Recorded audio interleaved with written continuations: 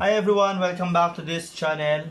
This is Sir Dan again, and for today's video, we will be discussing about how to convert raw score to z-score and vice versa, z-score to raw score.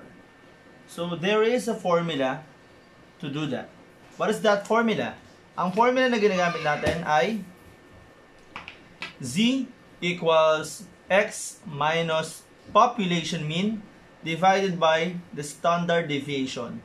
Z stands for the z-score, x stands for the raw score, and this symbol or the mu is our population mean or the mean, and this symbol represents our standard deviation. So para mas maintindihan ninyo yan, let's have the following examples. Dito natin formula. Raw score, convert the following raw scores to z-scores or vice versa given the mean and the standard deviation. Meron tayo ditong given mean that is equal to 50. The standard deviation rather is equal to 15. These are the following values that we have to convert. This is raw score, yung x. So we have 3 given for the raw scores that we need to convert into z-score. Then D, E, F are z-scores that we need to convert into raw score. So ito ay z-score to raw score. Ito naman ay raw score to z-score. Let's start.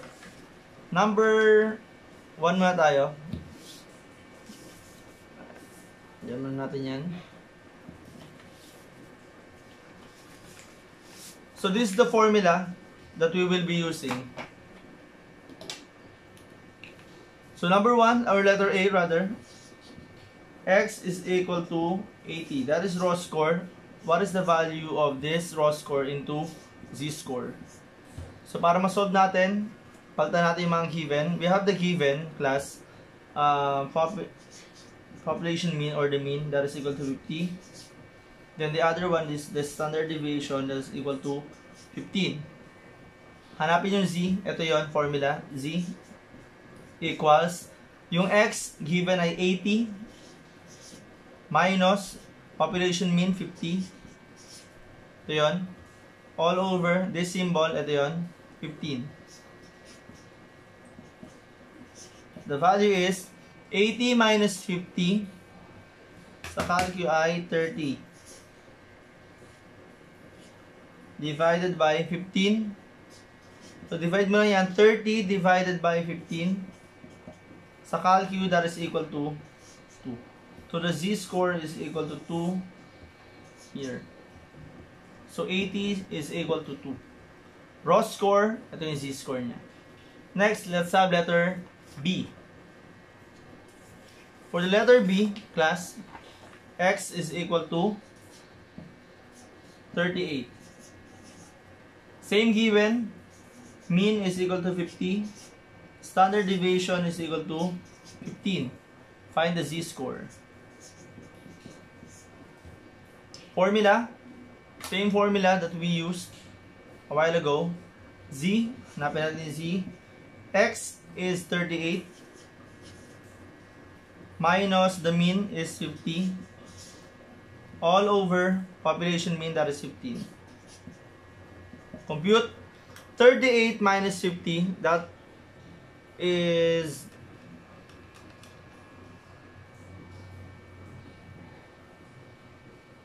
equal to negative 12. Not yet the final answer because we still have to divide it by 15. Negative 12 divided by 15.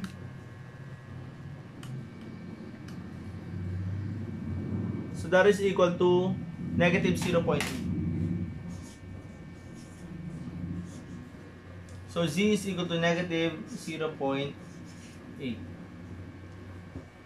We usually come up with a negative answer for the z-score if the given raw score is less than the mean. So in 38, mas mababa sa 50, dapat talaga negative ang sagot. Pagka more than 50, magiging positive ang sagot. So negative 0.8 is our z-score for letter B. Let's have letter C. For the letter C, we have x equals 55. That is greater than 50. So we expect positive answer. So x is equal to 55. Same given, mean is equal to 50. Standard deviation is equal to 15. Then we have to look for the z-score. Same formula, z equals the raw score 55 minus 50. Ito yun 50 divided by 15. Compute. 55 minus 50 is 5. We all know that. Over 15. Then divide lang natin yan. It must be represented using decimal number. 5 divided by 15. That is equal to 0.33. Limit your answer into 2 decimal places. So 0.33. So madali lang yung class. Let's proceed with D, E, and F. Given the z-score, we need to find out the raw score. So paano kaya yun? Example given. Ngayon, z ang given natin. Z equals negative 1.25. 1.25. So 1.25 yan. Negative 1.25. Then the given also we have in here is the mean 50. Standard deviation is 15. We need to look for the raw score that is equivalent to negative 1.25. X naman ang nawawala. So same formula lang tayo. Pagda natin yung z, so una muna negative 1.25 equals x, yan yung nawawala, so you just have to copy x minus mean 50 divided by the standard deviation, which is 15.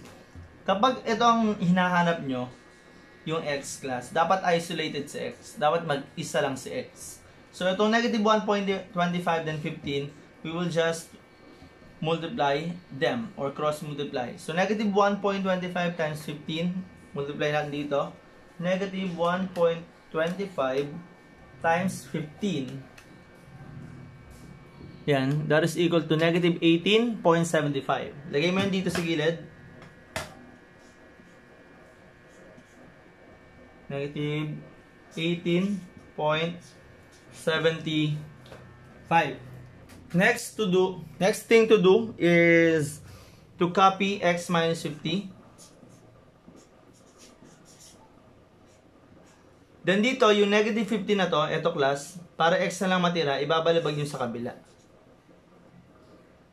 Okay, so magiging negative 18.75. Copy mo lang to. Then from negative 50, pag binalibag mo yan, magiging positive 50. Tawag natin siya na ibalibag method. So, equals x na lang. So, ano yung x? Ito daw. Negative 18.75 plus 50. So, lagay nyo lang sa calcu. Kaya na yun, may negative 18 plus 50. That is equal to 31.25. So, this is 31.25. This is our raw score. 31.25. Okay, that's how you do conversion of raw score to z-score. I mean z-score to raw score. Another example, letter E. The given here is z. Z equals 2.3. Another given is the mean, 50.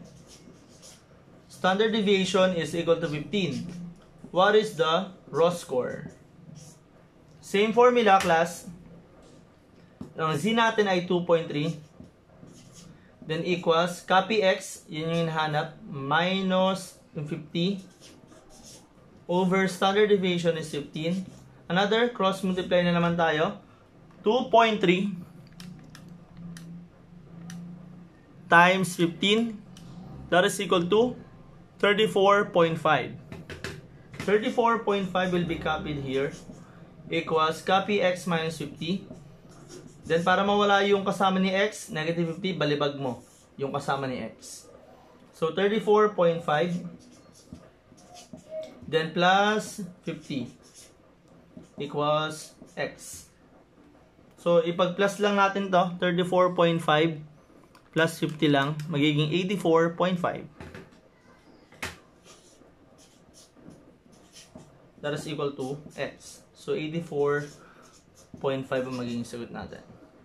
Then last number class, letter F, last letter rather, F, z equals negative 3.04.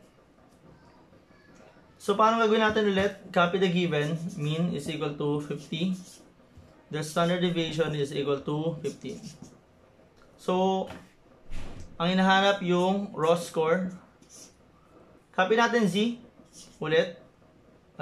May z value tayo, negative 3.04 equals x copy, wala yan yung hinahanap, minus 50 all over 15.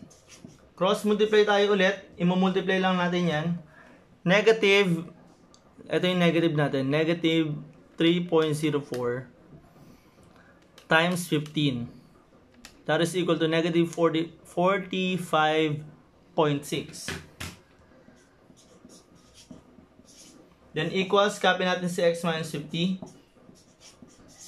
Then itong negative 50, balipag mo lang ulit dito. Negative 45.6 plus 50 equals, yung x na lang matitira dito. So ito yung sagot, ipag-ano lang natin. Pag-plus lang natin, negative 45.6 plus 50, that is equal to 4.4. Okay, that is equal to x. That is our raw score, 4.4. So that's it. You just have to memorize the formula. Z-score is equal to raw score minus the mean divided by the standard deviation. I hope that you learned something from this video. Don't forget to subscribe to keep you more updated on my next video. Thank you.